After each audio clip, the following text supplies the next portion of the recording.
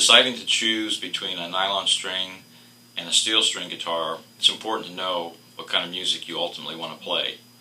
If you're interested in rock styles, country styles where there's a lot of strumming, you might want to go toward a steel string acoustic guitar. If you prefer more mellow sounds for the acoustic, for classical guitar, for maybe some folk styles, you would want to have a nylon string guitar. There's no real advantage or disadvantage in starting on one guitar or the other. It ideally is a preference between the type of music that you want to play. There are some myths out there that it's easier to play nylon string guitars. They're more easier on your fingers as opposed to a steel string.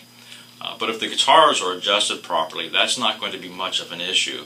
Whether you play a steel string or a nylon string, in the initial stages, your fingertips are going to get a little tender, but that'll go away with a little bit of practice. It's important to know if you want to play a steel string guitar or a nylon string guitar, because you really can't interchange the strings between the two instruments. Putting nylon strings on a steel string guitar, first of all, they're not going to fit very well. Secondly, they're not going to play in tune. The intonation will be off on those strings. And the acoustic steel string guitar is braced for a heavier string, so the guitar will not really resonate well with a nylon string on it. If you think you can put steel strings on a classical guitar, you'll have opposite problems.